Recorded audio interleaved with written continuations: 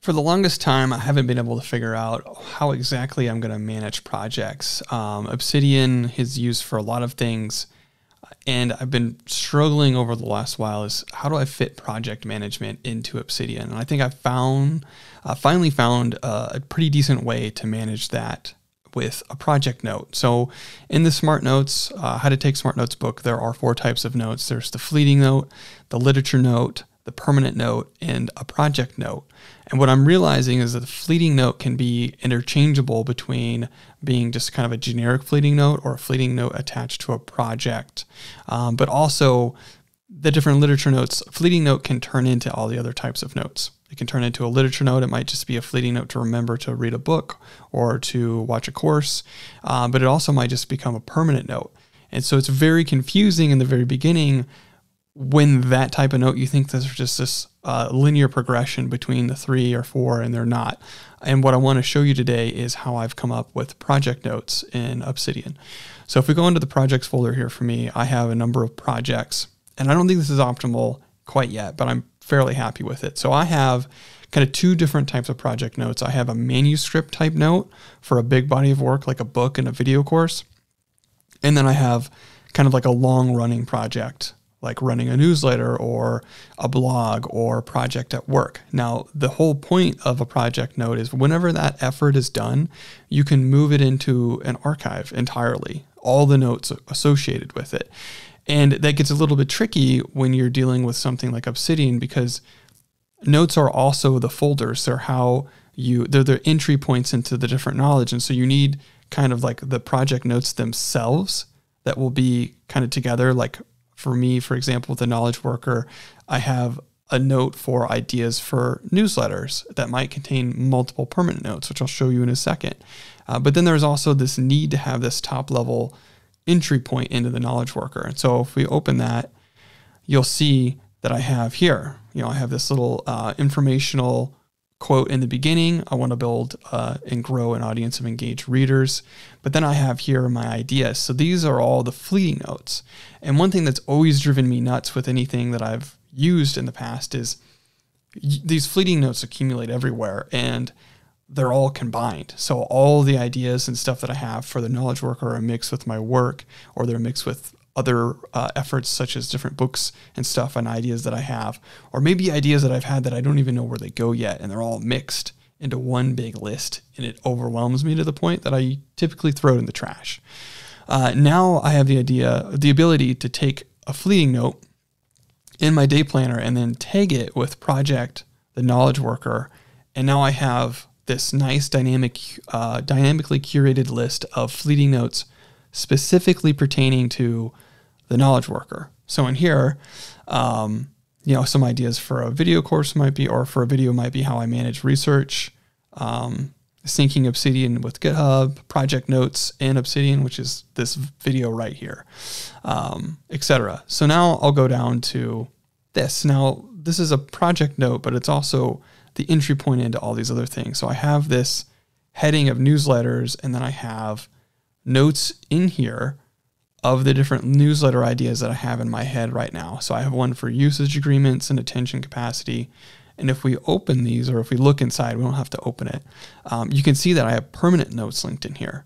So the whole point of the knowledge base and the slip box is these notes start to build up towards different artifacts. And typically those, at least in the book, are talked about articles and essays in more long form content, but there's no reason that it couldn't be shorter form content like a newsletter.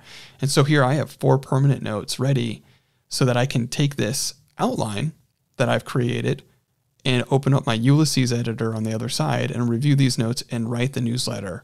So I've already, hit the ground running. So if I even hover over this, I can see inside the note for that, here's the note on attention capacity that I wrote. And so it's basically a writing prompt at that point that builds up this research for the different articles. Now, if you look at Learn to Write Fast as an essay that I have on my mind, because I have gone from the ability to write 100 words per hour to 1,500 words if I have all my permanent notes lined up, because I've already done the bulk of the writing. That's the whole point of the system. And so in here, I definitely have, different kinds of attention was actually a permanent note linked in the newsletter. And you can see now I know this one permanent note now is linked to 2 artifacts that I'll produce, and most likely will be produced or be used in a third, such as a manuscript for a book. And then I have another output of tutorials. So I basically have a list for each of my outputs. Now, there is this idea, if you go to takenotes.com and you go to tools, he says that there's the slip box and there's the editor. So there is this clear dividing line when you've accumulated enough permanent notes in a project or some kind of body of work that you need to cut from your slip box into your editor. And my editor is Ulysses. So once I have enough smart notes to make up a body of work, such as a newsletter or an essay, it's at that point that I create that artifact in Ulysses as a rough draft. And that's kind of the cutoff point in my workflow. And I've just kind of agreed that I'll use a green check mark to indicate that. And then down here are just, kind of, they're somewhat fleeting notes, but they're features that I want to add that I don't know when I'll get to, like enabling a paid Substack subscription or using a share this within the newsletter. And then another cool thing, it just kind of lifts you up, is I've started to include some praise that people have given me inside of the comments on the Knowledge Worker. So that's what it looks like from kind of running that particular project. Now, what it looks like in manuscript form, in the different type of project note that I've started to accumulate is in a manuscript. And in the manuscript, there's kind of like 2 things I'm worried about. One is the actual outline and the permanent notes that make up that outline, but also always staying ahead of my research. So how I do that is I use these fleeting notes to populate either ideas for the book, or I'll know through my own, writing of the chapter and self-discovery of reading different books for research for this, I inevitably stumble upon more research. And I use tags in here, and I tag them collection, reclaim, and then the chapter of the section I'm working on. So then I have an easy way to look at the research. So if we expand some of the chapters that I've done notes for, because I started writing this book before I started doing smart notes. So side effects of usage is a good one.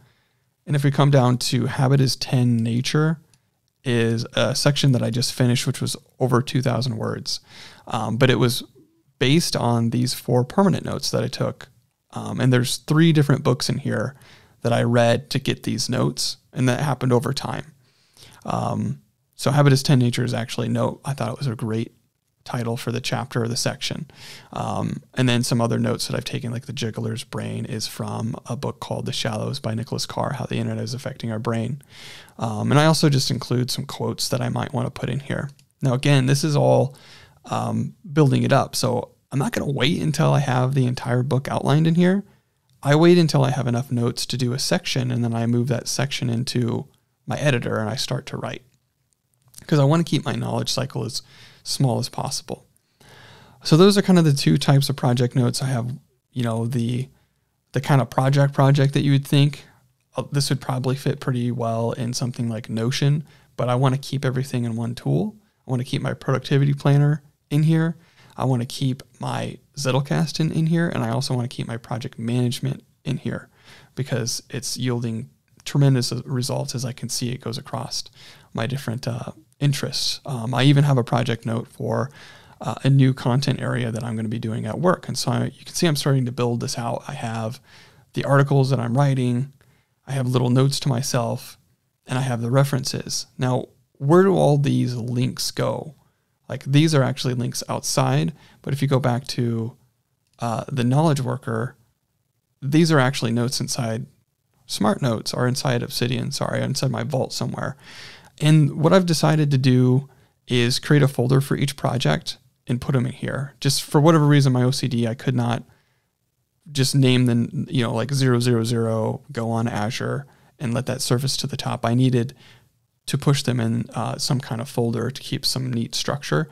But the other benefit of that is if I ever decide to, Reclaim finishes up, or I decide to pack up the Knowledge Worker as a newsletter, I can take all those notes easily. They're all in one place. I just move in the Entrypoint note here into that folder and I can put it into an archive, or I can even take it out and put it somewhere, maybe on a zip drive or something like that if I don't want it in my knowledge base anymore. So that's kind of it. A lot of information, I'm sure, but that's it for the project notes. Again, the two types, manuscript and project management. I hope you found this was useful. Please let me know if you have any questions or whatnot in the comments. Thank you for watching.